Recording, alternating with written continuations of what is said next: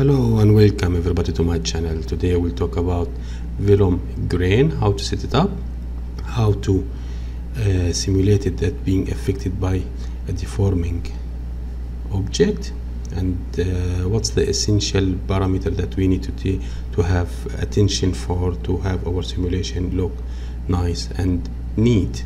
So hop in and enjoy the step-by-step demonstration. And don't forget to sign and subscribe and share and participate in my membership and Patreon also. That will be a big support. Thank you very much. So let's go. So this is part of our setup. What we are interested in is this node, while we have this simulated geometry being moved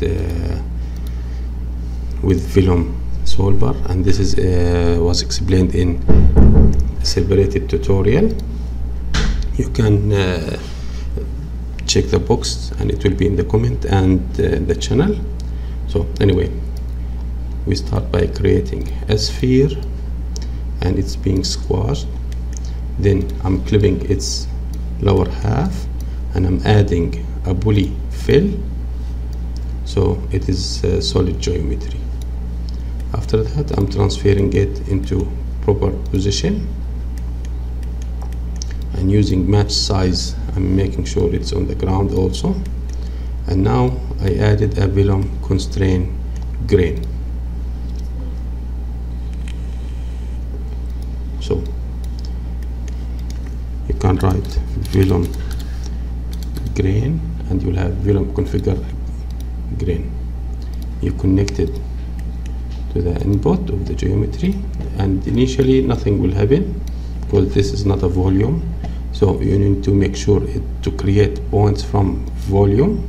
So when this one is ticked, you will have it like this, and it's very regular, so better to have jitter scale, and this is very heavy if it's very large size. The particle size, the bigger the less particle we will have. So see, less balls here. So let's just put it 0.2, and then we add jitter, so it's not regular in shape. There is no defined pattern. Font type you can choose also fluid, so you can send fluid, but we want grain. And you can play with the physical attribute like friction, dynamic friction, attribute weight, and repulsion weight, and this will be multiplied by the solver. Next, we will add a Vellum solver and we connect it. This view. So each point has its own constraint. You can add glue constraint for this, so they can be adhesive together or attached to a geometry. So if we run it now,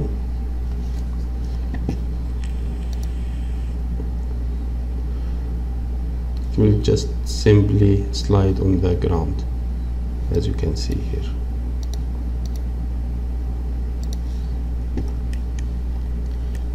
Let me add a torus,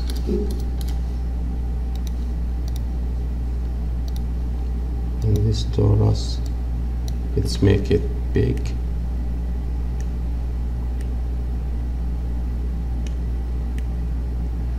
and move it somewhere here, lowering it, or let's add a transformation. Make sure it's in the center, and we go down and it's animated through 1 second to go up,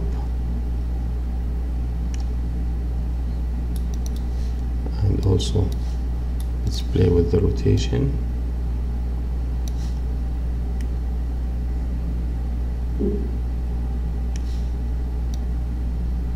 Okay, so we have animated object. We connect it to the collision part.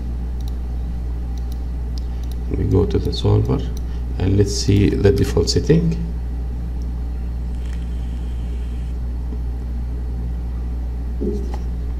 Cool. Now in the solver we have a ground and self collision. Let's remove the self collision and see the particle. They will not interact with each other. In the forces, velocity damping, if we increase it, they will stop very quickly because they will lose the energy. So something like this. So they will not slide a lot.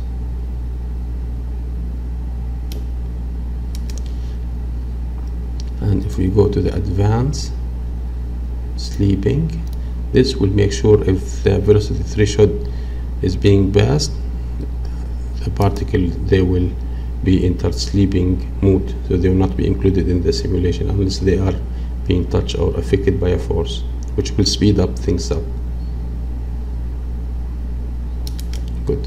Let's go to the grain collision and repulsion. Let's make it 0. So as you can see, they are not being pushed against each other and staying away. Let's make it 100 frame. So they are clumping more. If we increase the attraction, like with sand.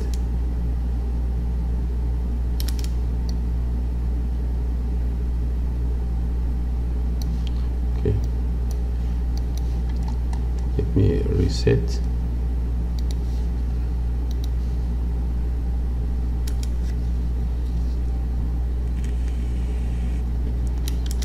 Why it is disappearing?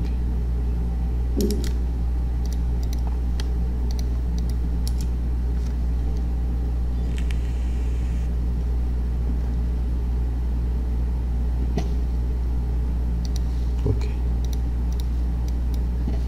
So here in the attraction, let's lower it a little bit. And the more particle you have, the more sub-steps you have, the better the simulation will look. So let's put them with a repulsion of 0.5 and traction of 0.6. And let me view both the outcome and the sphere.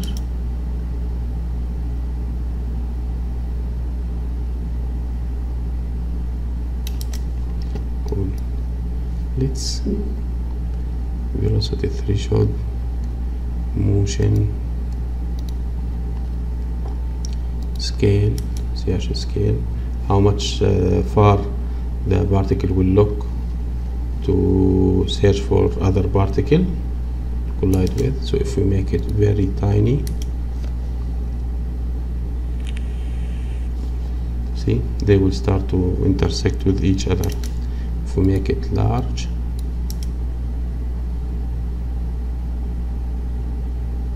try to stay away from each other.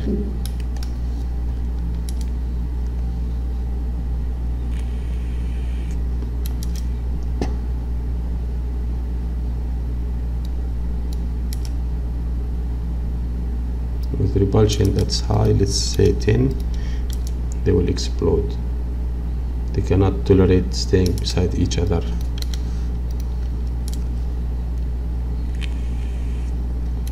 So if I go here and in the repulsion I make it 10,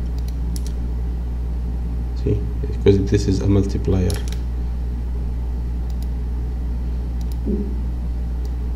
Here's the dynamic friction.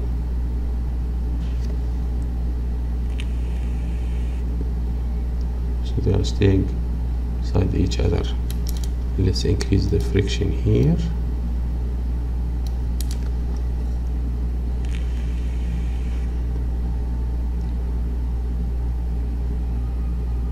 See?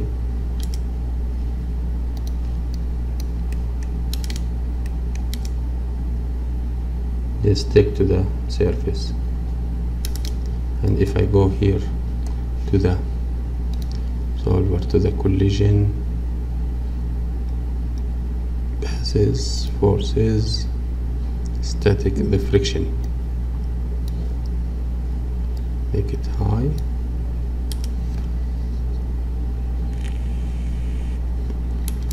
let's make it the default dynamic scale. Let's see now.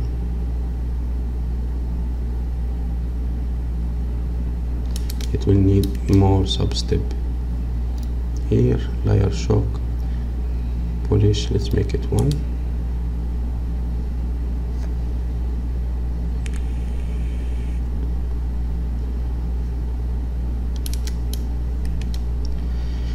And what else? If we make it 3, the sub-steps, we'll have more accurate result.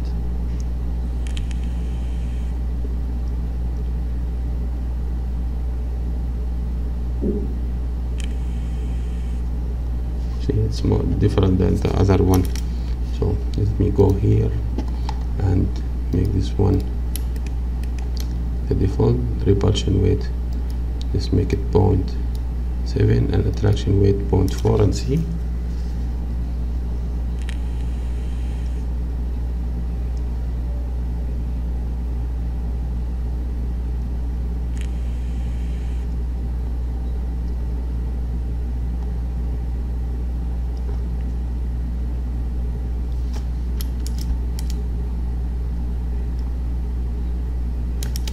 Let me play with the animation.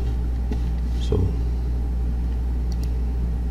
sorry, here it will not go very far,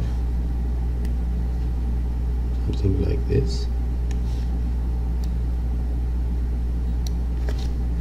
and the rotation take more time. Okay, let's view it now.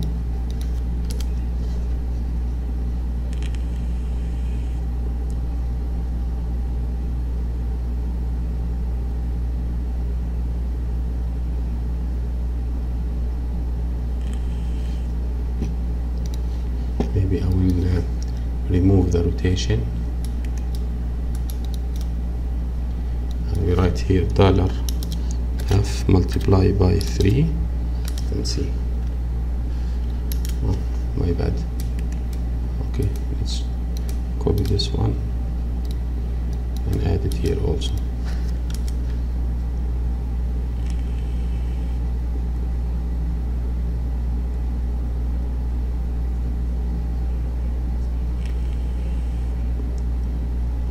Crushing through.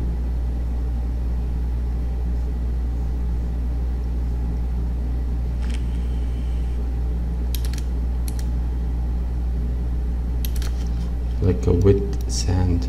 So if I decrease the attraction,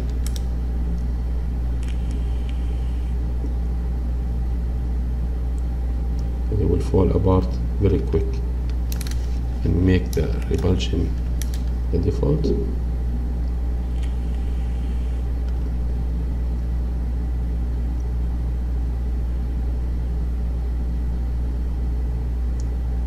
Because they are hitting the ground also.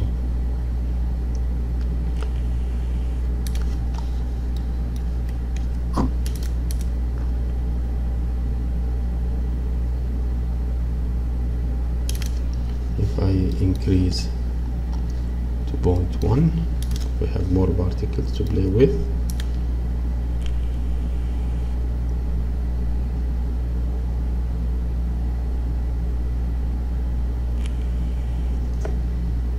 So this is the outcome with some lighting and shading.